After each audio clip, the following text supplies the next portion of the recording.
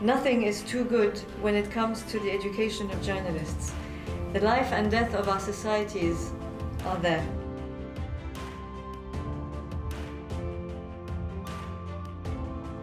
We're here to attend the ceremony of the Alumni Mediterranean Awards. Gladly, I've been part of both events, the previous one and this one. Last year it was organized in Amman, with also many faces from different regions. Also organizing it in Brussels is giving it more of a metropolitan, let's say, feeling. We had a very interesting session. Earlier sessions we talked about sustainability of cultural exchanges, campaigns to raise awareness in cultural diversity, teaching empathy, increasing exchanges, working on curricula to include cross-cultural workshops. All these are very concrete steps, and I really look forward to seeing more done in those fields. It has a huge power to really help bring about change.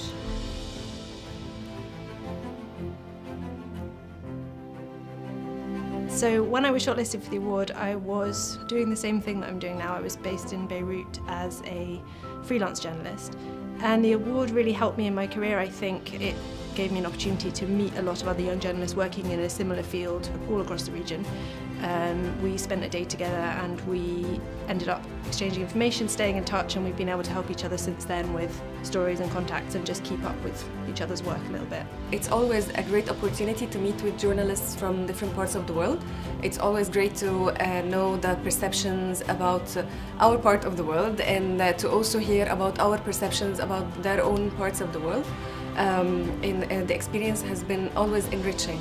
Actually, meeting those fantastic journalists with strong people gives you the opportunity to learn from them, to learn from their issues they are fighting for, they are writing about.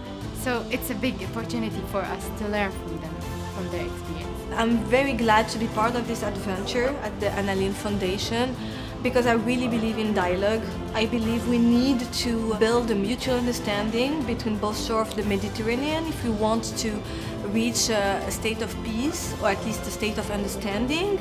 Above all today, in this environment where there are a lot of stereotypes, a lot of conflict, a lot of stress and problems in the region. You always have challenges reporting from the Arab region. You always have someone who's telling you why, and someone who's telling you not to report about a definite topic. But at the end, if you believe in journalism, and if you believe in free journalism, and if you believe in people and people's right to express themselves free, you will overcome every challenge. It's all about every individual who she or he has the right to be who they want to be, and to give them a platform to express themselves free.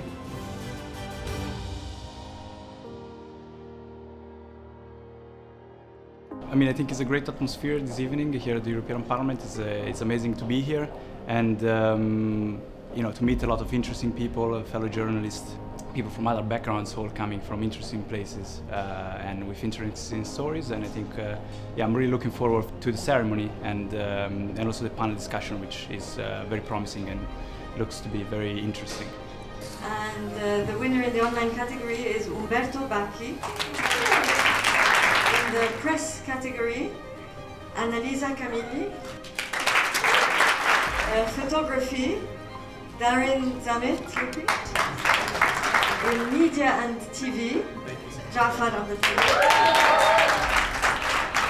One more special category, and the winner of that special category is Yason Athanasiadis.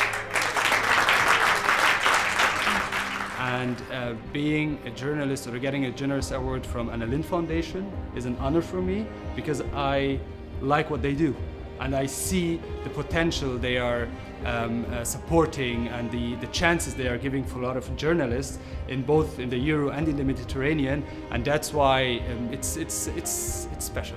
And at the end of the day, it's about values, and it's about bringing back humanistic values to the core of media literacy, media teaching, media practices.